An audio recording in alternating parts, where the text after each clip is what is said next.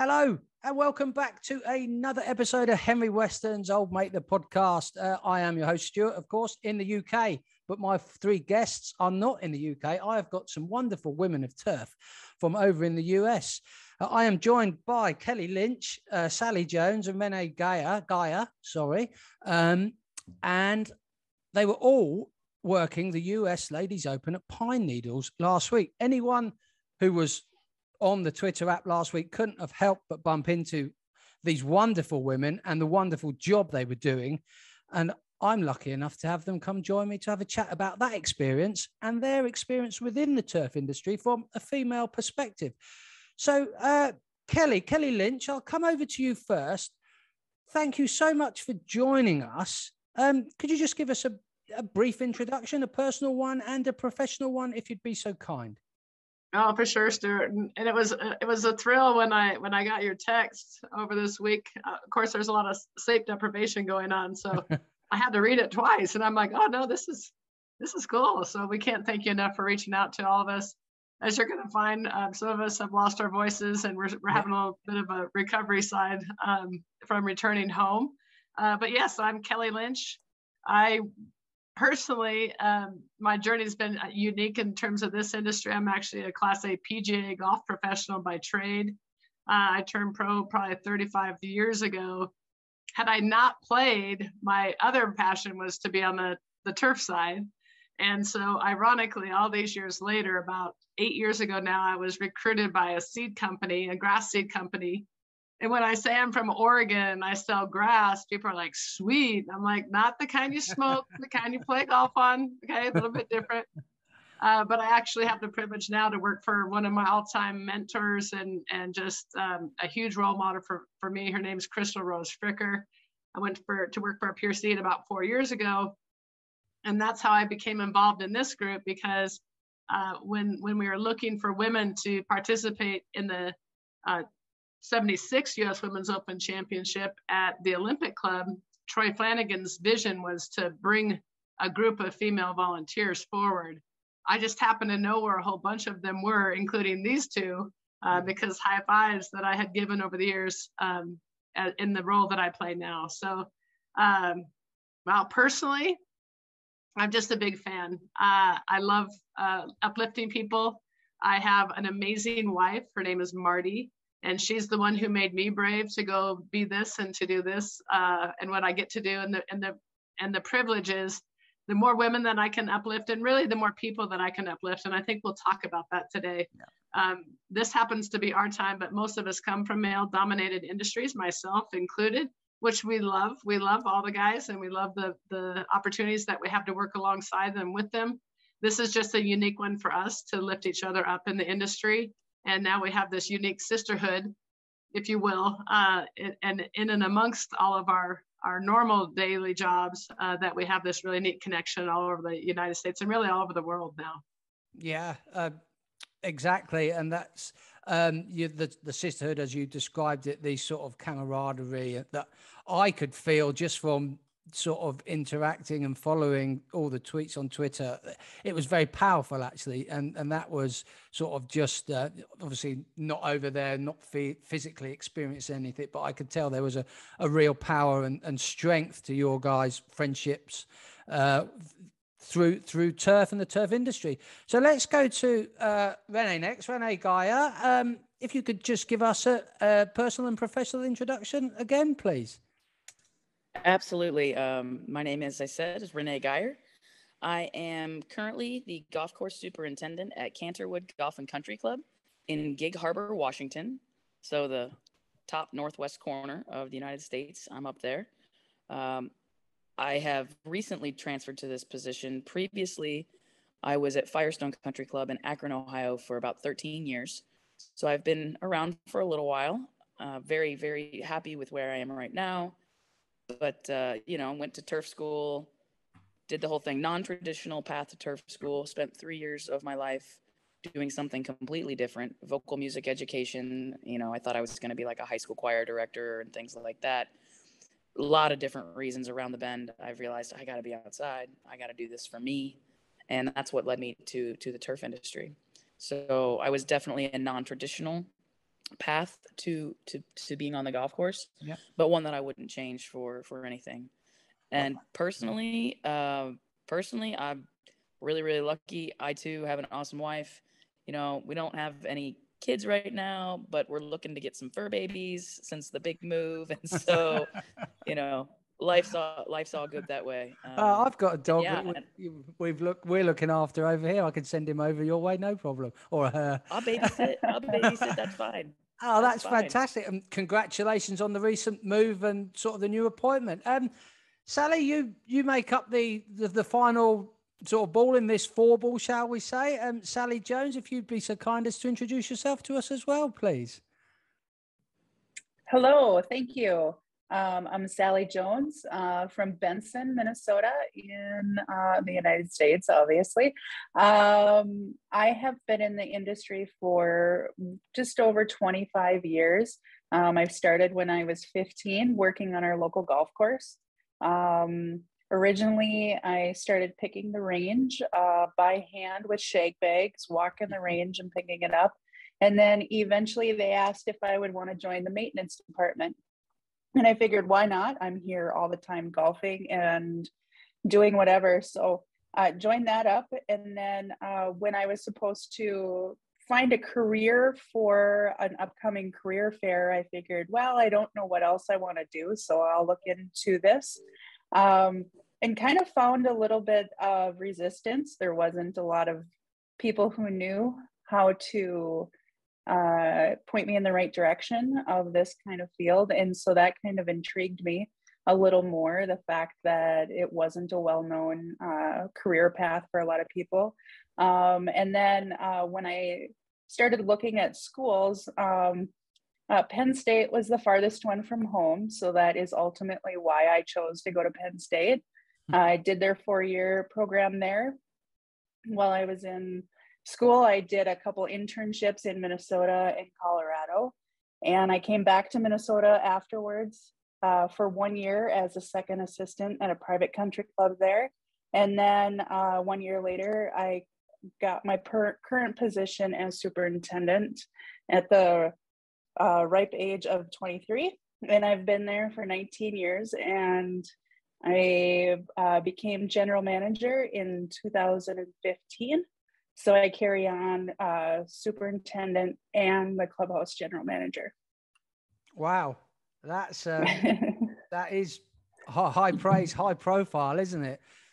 Fantastic. Yeah. And it will be wonderful to sort of pick your brains about that dual role almost sort of later on in the podcast, Sally. Let's start with last week then, guys. It all started a bit more before last week, didn't it? But Kelly, you were running the Twitter account that I sort of contacted, your Women in Turf. So talk to me about, it's not recruitment, is it? How did you go about, or not you personally, but how did this wonderful group of women all get together at Pine Needles last week? It's not as simple as sending emails out, is it? It's a long process. And when would that process of getting a team of all female volunteer staff for one of the most high profile golfing events on the calendar, male or female, let's be honest, when does that start? Did it start as soon as it finished last year? Yeah, and just real quick to give a shout out, it's actually Sheila Schroeder who set all that up for us. She's actually a filmmaker out of the University of Denver, and she volunteered herself and one of her assistants to come, and they were embedded within us. They lived with us, they worked with us, they were there the whole time. And that's where we need to give the shout out, because none of that content, the way it was driven, and all of the content that she was able to capture wouldn't have happened, because we were all working so hard this week. So and she was the one that sent you to me then. So yes. Okay. So that's a connection. And I do tend to be the lead on a lot of things in the front of the house. The other person I have to mention is Kimberly Gard. She is with Syngenta. And it really is because of Kimberly Gard that we're all sitting here talking today. She has worked absolutely tirelessly to continue this wave, if you will. And in a nutshell, we have to go back to the US Women's Open at the Olympic Club last year. Troy Flanagan, who's their director there, wanted to have, about 5 years in advance if you're going to play host to a U.S. Women's Open championship. And during that time, Troy had a vision that what if he could bring a team of female volunteers to the forefront? What would that look like? And he moved mountain after mountain after mountain to get us all there. It was not an easy task. It was San Francisco, all closed down because of COVID and all the regulations. And so he would be another great one to have a conversation with when you have time. So Fast forward, Kimberly Gard, whom I did not know prior to the Open last year. She had a group of gals and somebody asked her if she knew me. At that time, she did not. And they said, call Kelly. She knows where they're at, because I have traveled all over. I've high-fived all these gals we had our own secret grass ceiling society. Yeah. And we'd be at a trade show. We'd be somewhere visiting and I'd watch a gal walk by and say, excuse me. I'd track her down and be like, how come I don't know you? You should come and hang out with us. We have this after hours. We're going to grab a beer and have a conversation. And so I had gathered these high fives, if you will, all over the country. And when Kimberly they said, you know where they are. I'm like, how many do you want? She's like, how many can you get? I'm like, how many do you want? And so that's kind of how we springboarded, right? And then as we all were able to connect and just had an amazing time last year, just another epic week in our lives. And so this year we were very thoughtful because we already had experienced it, and we wanted to continue this with David Fichte and his crew. And I'm telling you, he had a crew of 9 before we showed up, and what that crew did and David's team did before we got there is unbelievable. And we all want you to know that we came alongside them to lift them up. This is just as much, if not more, about them than it is about us. We might have come in on the 11th hour in the week of the tournament, but what they did over the last year plus to get ready for this event was really amazing. And to bond with them and to have brothers out there working together side by side with us was really the treat. So fast forward, Kimberly decides, we're all talking and David's already decided he wants to bring us. And now with Kimberly's knowledge and having done this a year, we've all got together and we have kind of this pseudo impromptu board at the moment. You're looking at three of us that sit on this board trying to make sure we drive this all forward. And so what we did is we brought half of the group, I think there were 16, correct me if I'm wrong, we called OGs that had been there last year. And then we brought a new generation that we called the new Gs in this year, so that the goal of that 35 plus this year would be then at next year at Pebble Beach. And Bubba's already bringing us, he was in at the Olympic Club. He was ready for us to show. And so the same will happen next year. We'll bring some OGs and some new Gs and continue to build that group and lift everyone up. And really the blessing was because Kimberly Gard was willing to take it all on. Her talents in terms of organization and logistics, and she's done this all. She also has a really big job with Syngenta. We all have big jobs, but it became a passion. And we will work tirelessly to continue to come alongside our male counterparts and lift each other up in the industry. Well said. And as you touched on there, that team of 9 that you ladies came along and supported. I mean, where I am down at St. George's, we had obviously the Open Championship last year that had been delayed. So we had 2 years, a team of 16. We were fortunate we had 16, but the work that goes in the it's not until 2 weeks before that sort of the extra help really starts turning up, and you are flat out, you've got your full-time job, and then you come home and you've got a household to try and manage. The kids need picking up from school, etc. So let's as you say, Kelly, wonderful to highlight the efforts of that sort of core staff at Pine Needles itself. Renee, you're a superintendent yourself, so it's not as simple as see you later, guys, I'm heading off down, is it? Talk to me a little bit, talk to us about, I want to know about your experience, but how it's, like I say, it's not as simple. You can't just get in the car, get on the plane and head down. You've got a lot to set up before you go. So can you just talk to us that last 2 or 3 days on your own site, and then head down and tell us a little bit about, you know, your introduction to Pine Needles and the rest of the gang. Okay, perfect. Yeah, as you said, it's not just hey, I'm gonna get up and get dropped off at the airport. I'm gonna hop on the plane, and you can't just snap your fingers and make that happen. I know I was one of many of the women last week. We were sort of sharing each other on WhatsApp, like, hey guys, the weather's gonna be just right. I got to get this spray application out. Me personally, I was on a sprayer 2 more times than I had thought that I was going to be last week, because the weather was right, the moment was right, the timing was right. So that week before I left, it was a little stressful. I'm not gonna lie, because it also happened to be the transition from May to June. So it was month-end financials, it was budgetary considerations, it was payroll. I mean, it was all these things. It was like this perfect storm. So yeah, it wasn't just hop on the plane. There was planning and preparation, and I'm very, very, very blessed. I have a great assistant superintendent, Zach, awesome dude. And then I've got a great staff. I don't have to hold their hands. We work together, but I don't babysit them. They're very knowledgeable, very experienced in the golf course. What has to happen on a daily basis? Where are we going? What are we doing?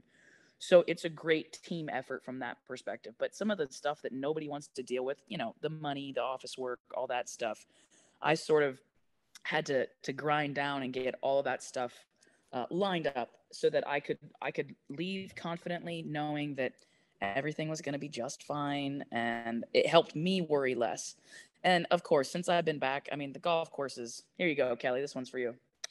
Chef's kiss. The golf course is perfect. I mean, I couldn't have had a better entrance back into the golf course this week than what I did. I couldn't be happier. They rocked it. They rocked it. So that was good.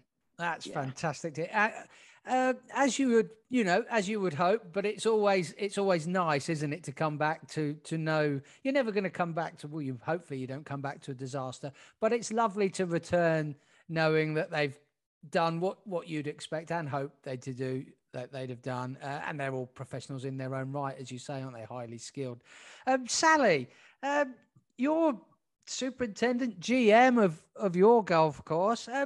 If you go away to somewhere like Pine Needles for a week, is it, it's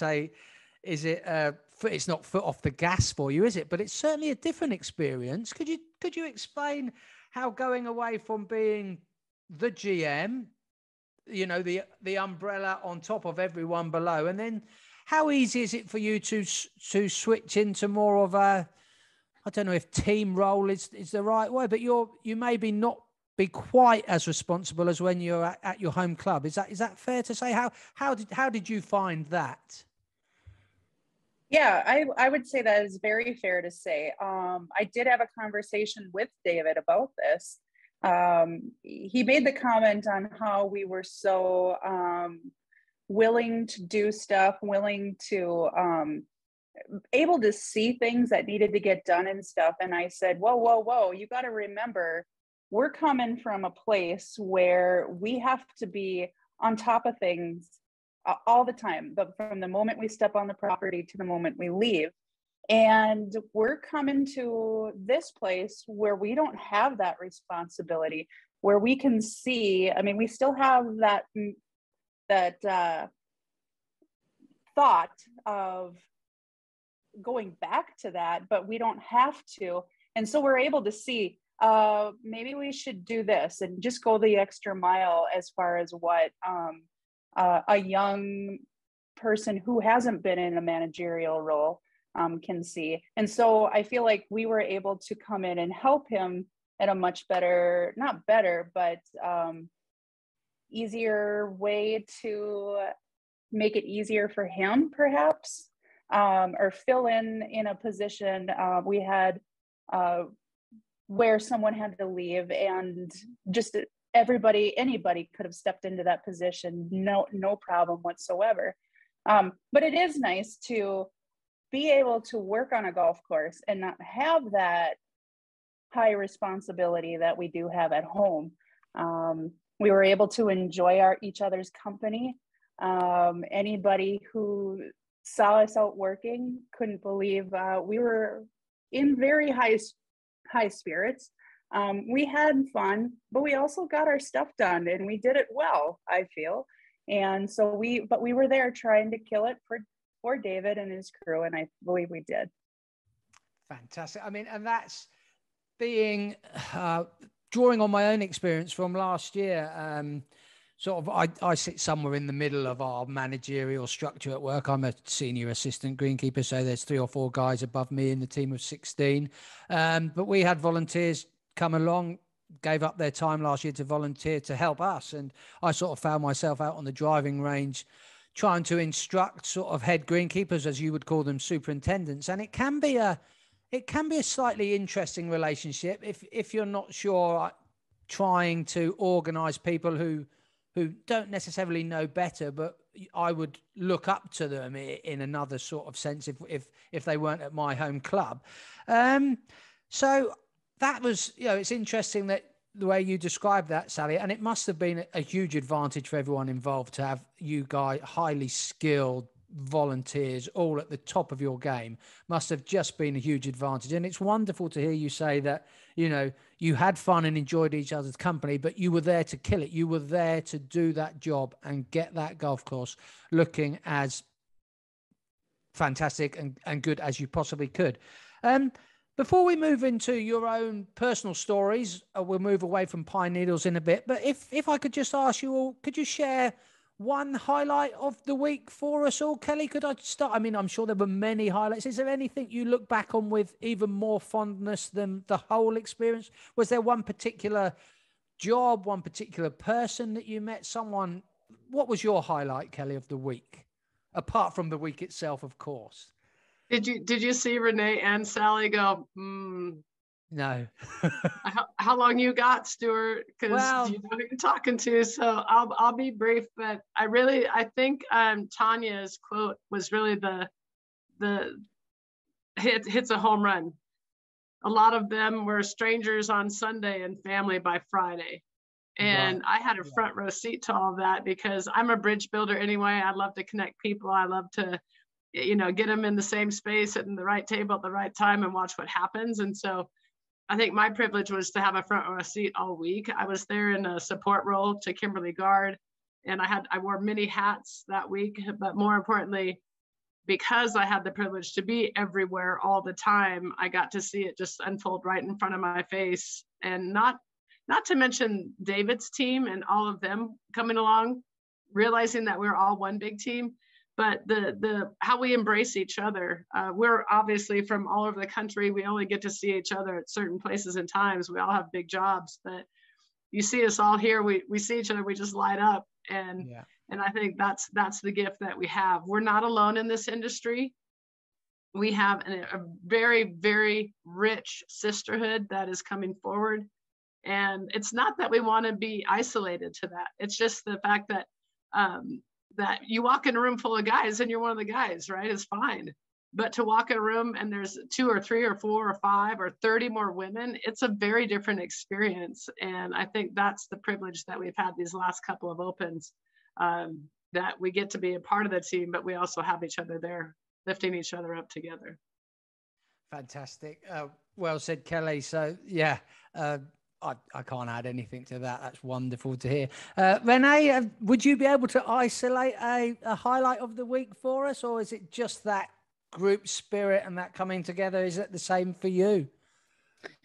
I think obviously there's the overriding, level of, wow, look what we just got to do. Look where we just got to be. The crew that we got to help, the superintendent, the director of agronomy, all those people, we got to be their support staff. And like Sally said, we had a good time doing it. Yeah. It was sort of a nice step away. I mean, my entire responsibility for the week was to make sure that I set pins straight and painted cups. I didn't have to think about the budget. I didn't have to think about payroll. I didn't have to think about anything else. I got to concentrate on one awesome job.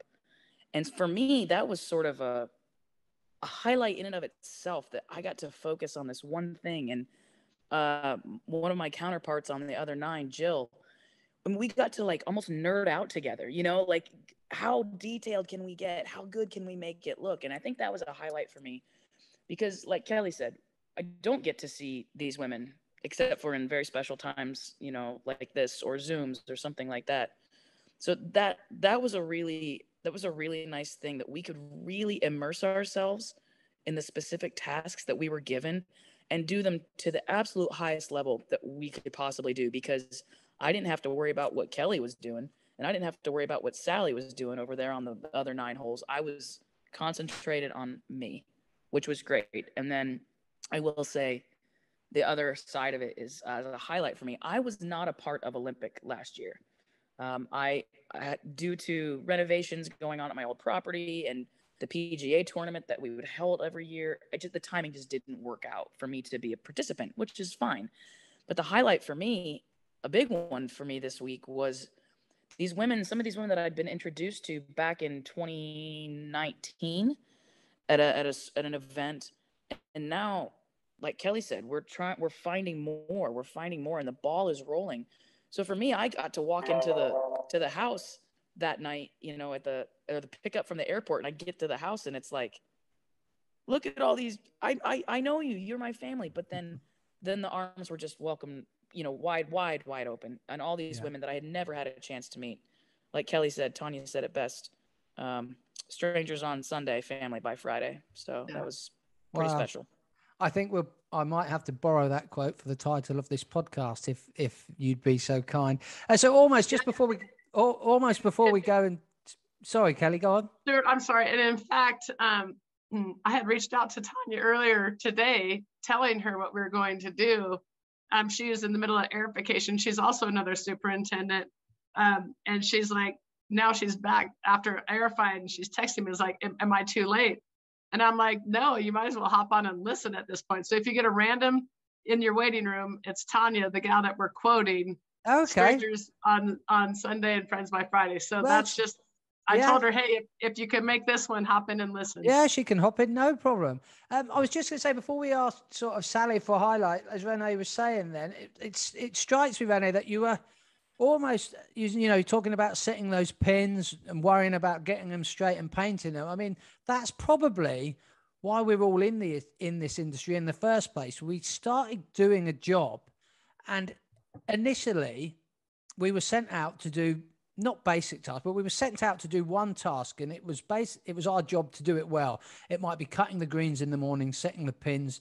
It might be fly mowing or strimming round flag posts, but that's why we all still do it now, because we found something in the turf industry, and our careers have all moved forward and progressed, haven't they? You know, you women are in charge of huge properties now and managing huge staffs of people. But for the pleasure, as you described that, Renee, being able to enjoy that one job, it's really fantastic. It almost takes you back to the very start again, in a sense, which is wonderful to hear. Sally, are you able to share one particular highlight with us? The ladies have explained, you know, how Kelly's talked about that sort of camaraderie and the sisterhood. Renee's talked about being able to enjoy that one or two specific jobs that were expected of her. Is it similar for you, or is there anything else that you can pinpoint that really stood out for you last week? Well, the group as a whole, I mean, anybody who you talk to will be able to it seems like nobody can put the right words on how to describe how uplifting this group is when we get together. The emotions and all of that stuff, that is something that anybody who watches us work, they can feel it, and it kind of emits to the other help, to the other volunteers and the other crew, and it just kind of is uplifting and just overall a great experience. But I would say for personal, for me, my main job in the mornings during the week was front nine fairways. So I got to mow the fairways, which for me is my favorite mowing position. So that was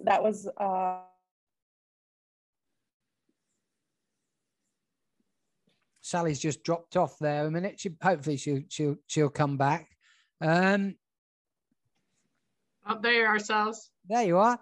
So you were just talking. We just lost you for a second there, Sally, you were just explaining that you were enjoying your favourite mowing job on those front nine fairways.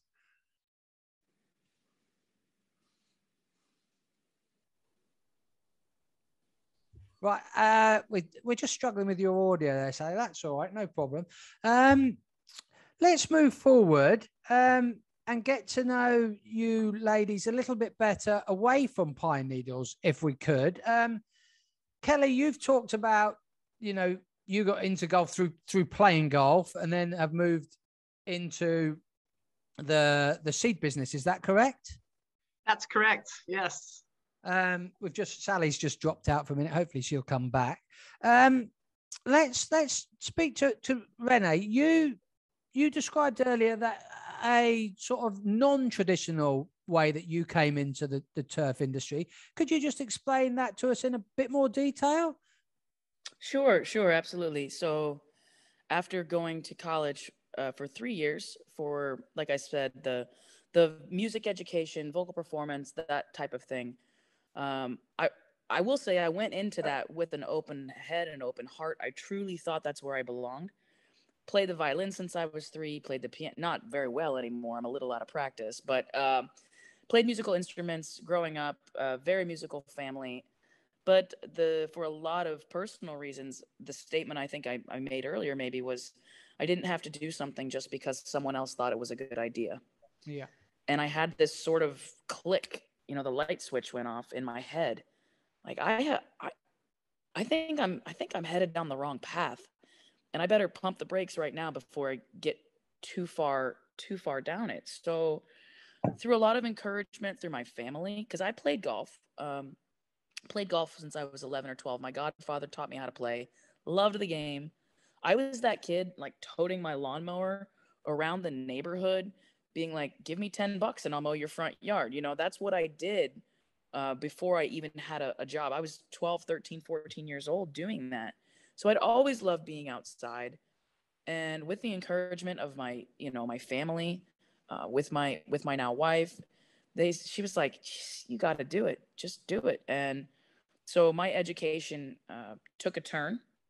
I took a little time off to get some things sorted for myself, but I would not change anything. I remember walking into turf school and meeting my professors, my program directors, and I think they thought I was crazy. But actually, just last week, one of my former professors, the gentleman that I'm I admire him very much, Professor David Willoughby, he's retired now. He made a comment on a video I posted on Facebook as like, there you go, lady. I see you.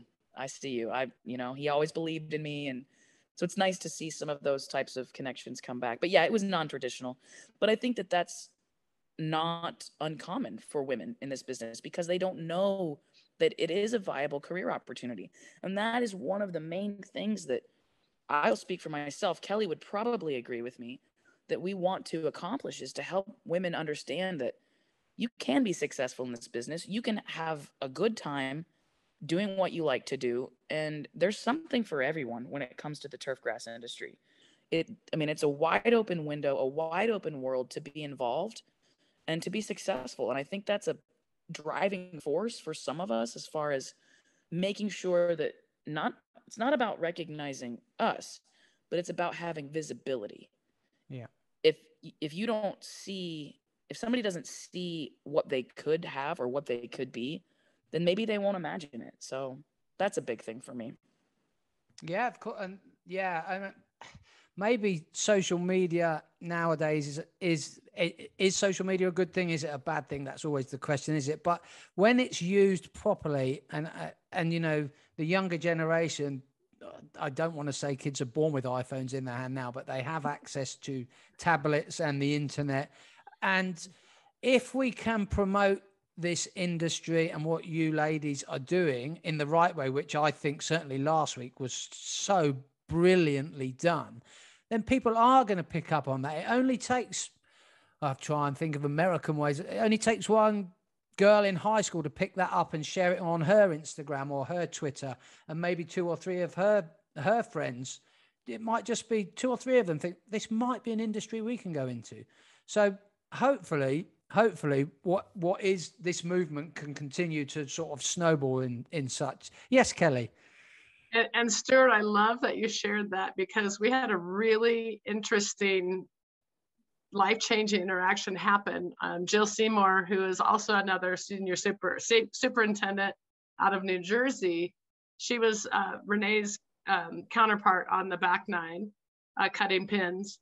And she had also been the one who interviewed on the Golf Channel. And we're also proud of Renee. We're always obviously proud of each other, but each of us has had these moments. And Jill's finished cutting a cup, I believe on 17, which is her finishing hole. And there's a young woman there with her dad waiting for her and asking Jill for her autograph. Wow. I'm getting chills right now, asking Jill for her autograph. And Jill, as always, is an amazing teacher. And she asks this young woman, does anyone remember her name?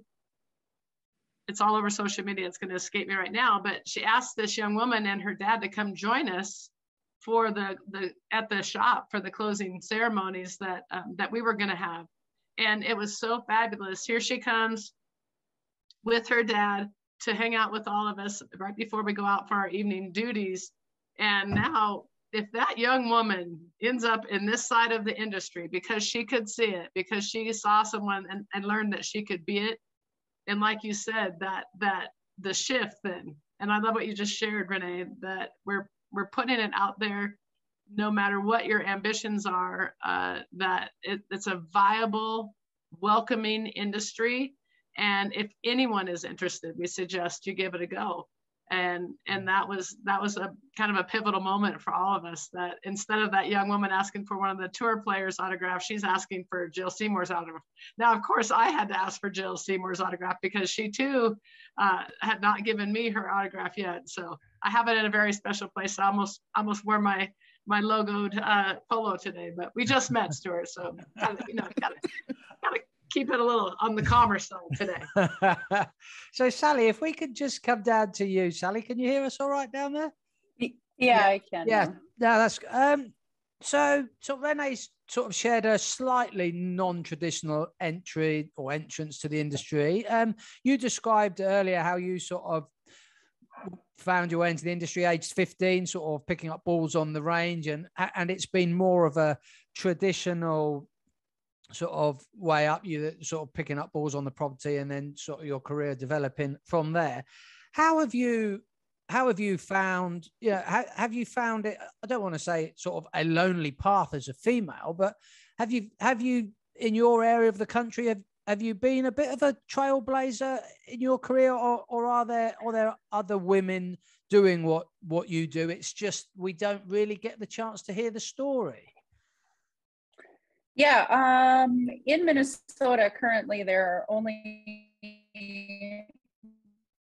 2 superintendents. The other one lives about 5 hours away from me, so I've only met her in person once. A lot of other trailblazers around here. Yeah. I do feel that I am I have done this myself, but I have avoided going to meetings and different outreach meetings or conferences and stuff due to this fact, knowing that I'm the only female and letting it bother me when I have not had any reason to feel that way. No one individually has made me feel uncomfortable. It's just the way I have interpreted it. So I'm changing that. And it's been through all of this, that all of the support, I've reached out to our chapter director. And I kind of explained my situation, explained why I haven't been present in the past, and I told him I need to change that. He's encouraged me to attend a couple of events, and I have. And so, but I wouldn't have been able to do that without the support of these other women and these events. Yeah, I'm sorry.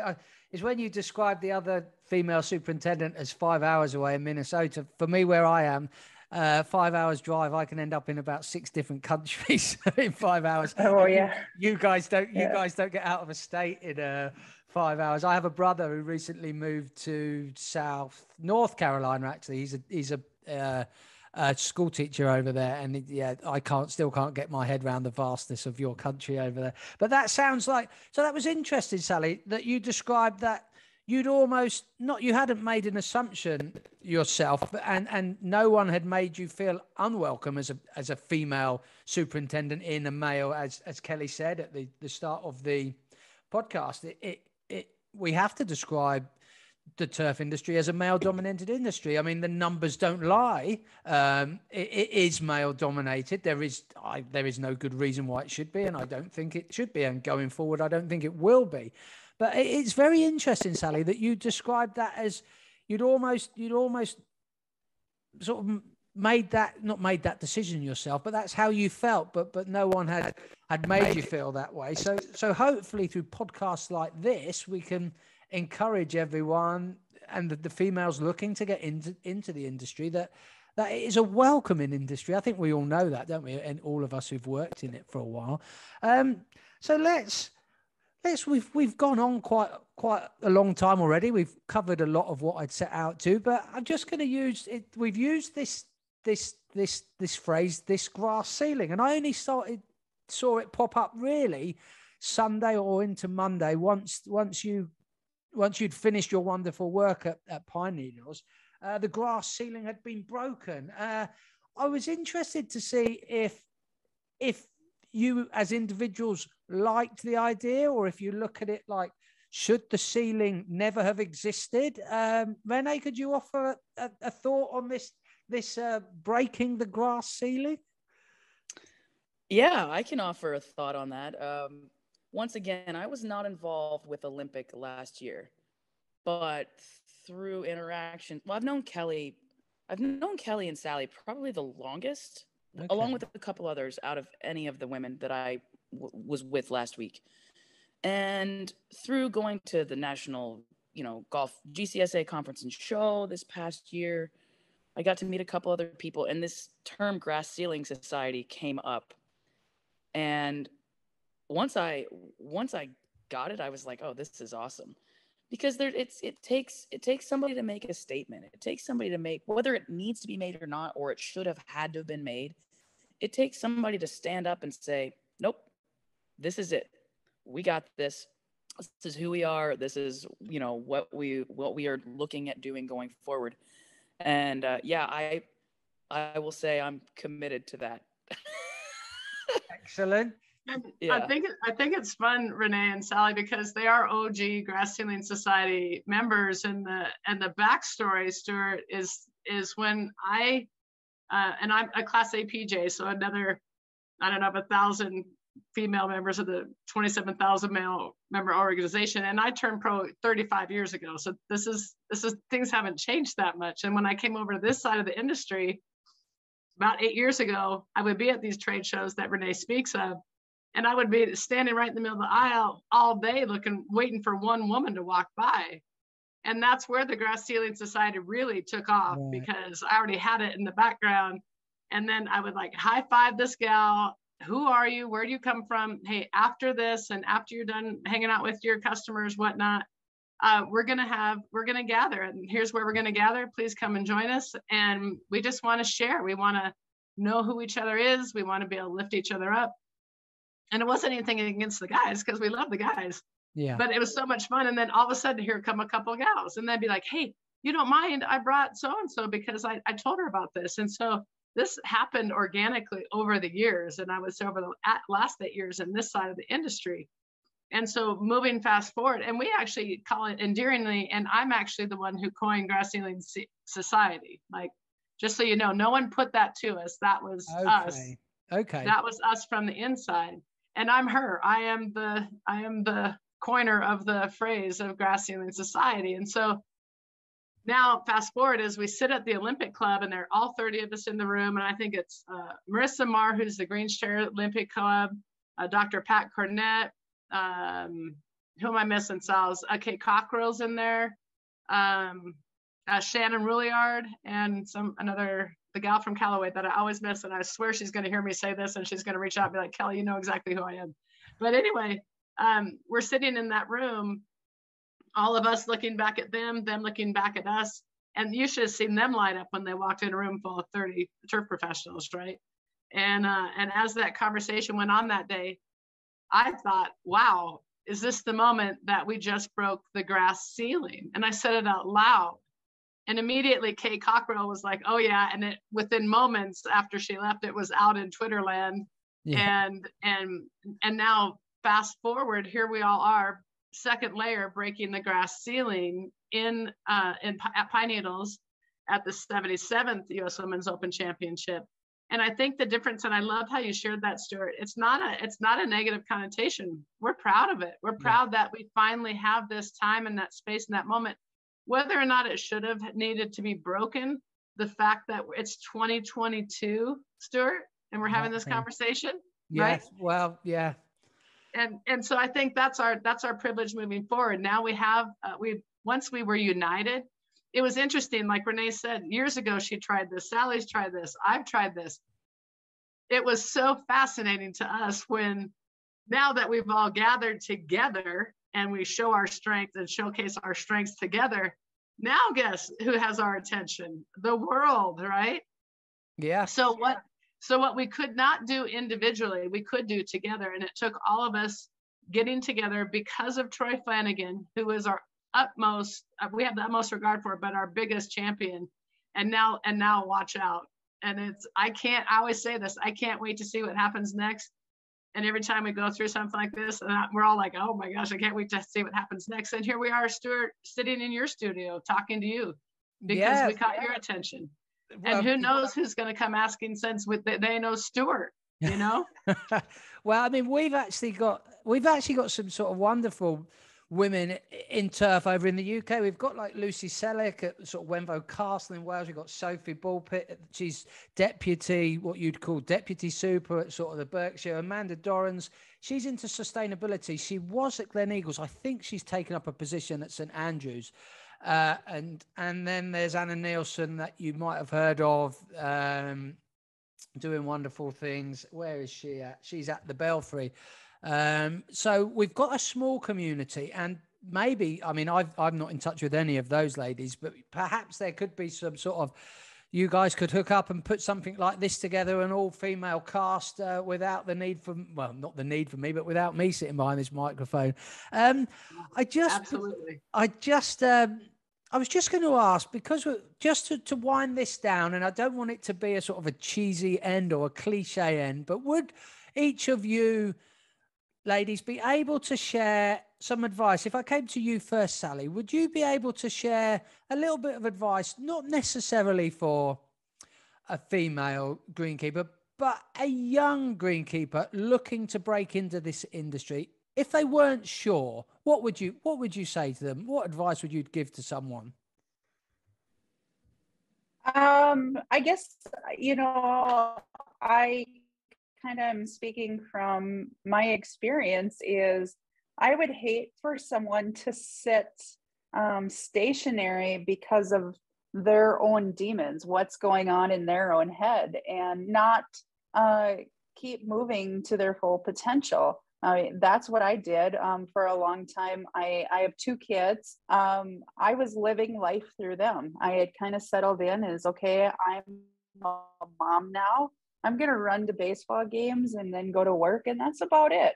But now, through all of this, I'm a mom, and I do some pretty badass things to show my kids that they can do it too.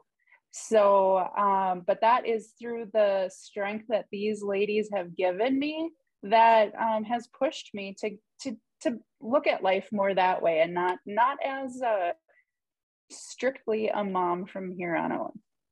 Wonderfully said. Renee, some advice to a young person, a young lady looking to get into the turf industry? Absolutely. In a conversation that I had with Kelly last week, one of the things that we were talking about, the same idea of like, what can you tell somebody? What sort of, nugget can you throw out there? Well, there's so many specific things that we would question, how do I go about getting into school? Is it really the right decision for me? Well, I don't look like this person. This person doesn't look like me. I feel so awkward and I feel so uncomfortable. My piece of advice, if somebody is questioning, is this the right thing for me? Pick up the phone, but don't pick up the phone to make a phone call. Pick up the phone to look on Twitter, to look on Instagram. We talked about earlier about social media being a good thing versus a bad thing. In this instance, it is a resource. Yeah. You know, Sally is out there, Kelly's out there, I'm out there. There's a bunch of us that are out there on social media. And it's not to, like I said earlier, it's not to promote, oh, look at what we did. It's look at what we have the potential to accomplish together. Picking up that phone, yeah, you make a phone call, that's fine. My phone number is probably on the internet in more places than I want to know, honestly. But call me, that's fine. But I think that if people research, you know, we're here and we're available, and we're obviously very communicative and willing to have those conversations to bring people into the fold. So yeah, I guess that's my piece of advice. No, well, that's wonderful. Kelly, you're obviously not hands-on out on the golf course day to day as such, but would you be able to just wrap up this podcast for us? Let's not, Sally and Renee have offered some wonderful advice. Would you be able to sort of wrap up this podcast and what the last week and the year since that, what does this all mean to you, Kelly? Sum it up for us as best you can paraphrase it in a couple of minutes for us if you could. Well, you know, Stuart, there is a thing called Kelly time. So just we're going to indoctrinate you right now. So I love that you shared all those things, and I have the privilege because now I'm on the grass seed side, right? So our grass seed is all over the world on these golf courses. Yeah. And to have it has this really rich combination for me because of appreciating it from a player standpoint, understanding it from an agronomic standpoint, and then watching it unfold right in front of me with all these, as Sally said, badass superintendents that I happen to have the privilege of high-fiving at some point along the way. But I think we have to go back to Tanya Anderson. You know, I already texted her and said, hey, you don't mind if the podcast called Strangers on Sunday and Friends on Friday? And she just threw me all these hearts and said, absolutely, she was going to try to be here. When I told her to tune in, she was actually airifying on her tractor. So her second quote is, the grass does not care who's cutting it, Stuart. Exactly. Grass doesn't care. Yeah. It doesn't care if you're male or female. Grass has no privilege other than the fact that it wants to grow and it wants to perform, right? And I thought that's another Tanya Anderson quote that we had to take away, because the gift that we all gave each other, right? We come from really unique backgrounds. We come from really unique opportunities. We all had this winding road that led us to where we are. The unique thing now is that we're not on that road alone. And when you're alone, you can run fast. But when you're together, you can run far. And I think what you're proving today is that together we're running far. And whether it's the awareness, whether it's the opportunity. And I'd love to share with you, I was on a Zoom with another group earlier today, from one of the experiences that we had last year. One of these gals is on her way to a new job because of it, to a big job because of it. And if you talk to probably 3 or 4 or 5 or 6 in this group, they've all moved on to big jobs, including Renee Geyer. Not that you didn't have a big job before, Renee, right? And so we're also experiencing what's happening next. These gals are getting the interviews, they're getting the big jobs, they're being able to go into parts of these arenas that had not been open perhaps before. And so not only are we watching it unfold right in front of our eyes, you know, we're still being able to participate in it actively. And I think that's what we invite all to do, to recognize the fact that, albeit that the women are being lifted up right now because we've been somehow able to all get in the same space and to be recognized for that. But if you didn't see it before, the first thing we did, because we knew the stage, and I will give a shout out to Alex Hills, she wanted to uplift Grady Strong. right? Yeah. And if you're not familiar with Grady Strong, I'm happy to fill you in, but No, here was our, quite familiar with the story. Quite familiar. So guess what? Alex said, hey, why don't we all get t-shirts? Why don't we all donate to the cause? And the very first day when we show up, we're all going to be wearing Grady Strong. Yeah. And immediately Corey with Rainbird reaches out and said, we picked up all the t-shirts. What else do you need to get this off the ground? By the time we got there, I think just amongst the 30 of us, we'd already raised like $1,250 to go right direct, just from us personally, to go to Grady and his family. And so I think that's the other side that you're going to see is, yes, we have our voice and what we're going to do within the industry, but what can we do to lift others up? What can we do to share this message and knowledge? Because there isn't just us, and it's not just our industry, but can we be a voice? Can we be an inspiration, a place that people are encouraged?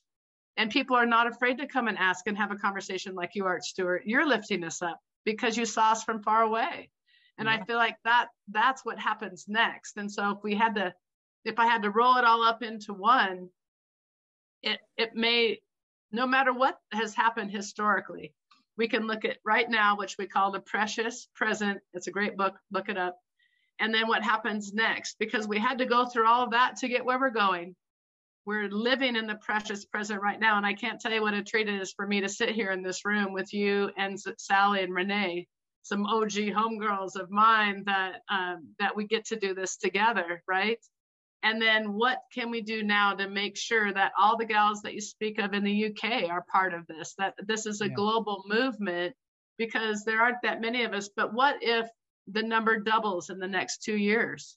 Wouldn't that be something? What if one person said, you know what, I want to be that? Then it would be worth it to all of us. And I think the gift that you're giving us is we can splash this out there all around, and you're going to help us take it around the world, Stuart. And and like we say, get in, it will be fun, I promise.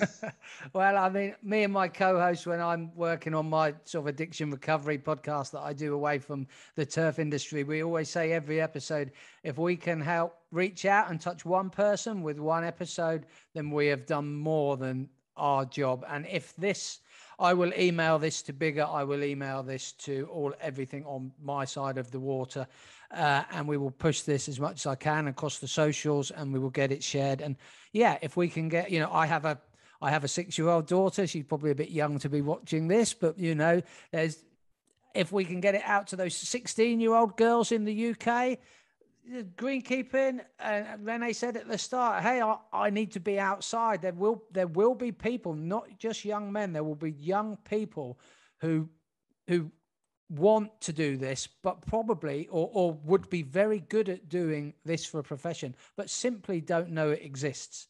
And I have had conversations with people about how can we be better at getting into, we call them secondary schools in the UK. Can we target that 16 to 18-year-old demographic? Can we at least just make them aware that it is something you can do? A lot of greenkeepers in the UK, they're either, I don't want to say failed golfers, but they had a golf background and they stumbled into the greenkeeping shed. But it's the people who don't play golf. They don't stumble anywhere near the greenkeeping shed because they're nowhere near the golf course. They simply don't know the profession exists. But hopefully this podcast will shine a light on what you wonderful women are doing. At the start of the podcast, I forgot to run my usual like, rates and reviews, so I'll just sneak that in now. If you guys are watching us on YouTube, could you please like this individual episode and subscribe to the channel? If you've listened to us on a podcast provider such as Apple, Google, Amazon, Spotify, all the big ones, if you could like the show, follow the show, and offer us a 5-star review, that would be fantastic. All it leaves me to do is say thank you to Kelly, Renee, and Sally. Thank you so much for joining me on Hemi Weston's Old Mate, the podcast. It's been an absolute pleasure. Thank you so much, ladies. Thank you, Stuart.